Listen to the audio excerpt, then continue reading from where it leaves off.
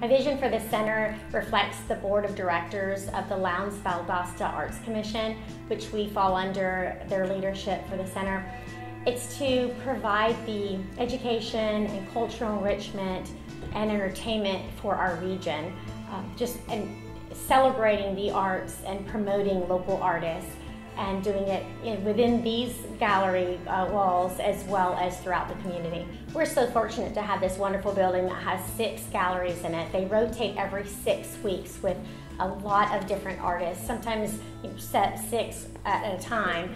Right now we're looking at the work of Ron Zachary, and it is the only time that we have housed one artist or featured one artist in all of our galleries at the same time. So this is a rare occasion, but it is certainly something that we can do in the future. I think that the challenges just provide opportunities, and I would like the opportunity to reach more young people. I'd love to get more young people involved in the arts these days, and just to expose them to all different kinds of arts. A lot of times people will come into the center and they think that art is just what's hanging on the wall, but we offer videography, photography, guitar lessons, painting, so many different versions of art, and everything that we do can really be considered art. And here at the center we want to bring more people through the doors and have them experience what art is and how it can benefit their lives.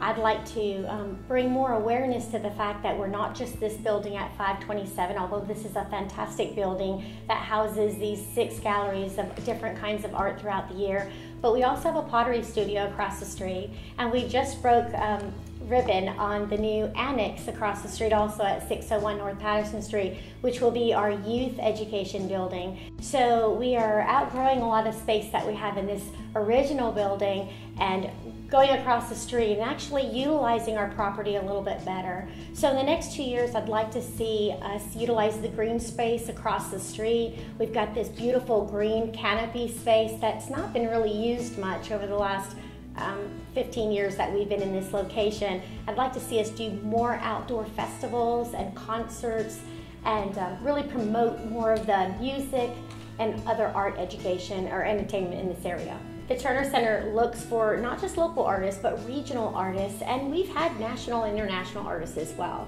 So we're not limited. We really do promote and celebrate our artists and even those that are outside of our area. But we see ourselves as a regional art center. We offer a product and a service that extends beyond our city and county walls. Most people don't realize that this facility is more than just what they see from the outside. I'd love for people to come through and get to know more about what this facilities here in this campus has to offer. We have this particular facility that houses the galleries. Great concerts happen here. There's a lot of classes that take place here. We've got the pottery studio across the street, a youth annex. We've got this great green space. There's a lot of things that are going on at the center.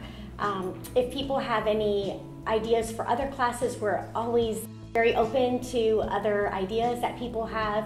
Come and see what the Art Center has for you, and really be surprised that it's more than just what you see on the walls, although that is the most incredible things I've ever seen in my life, is what we house here in the galleries.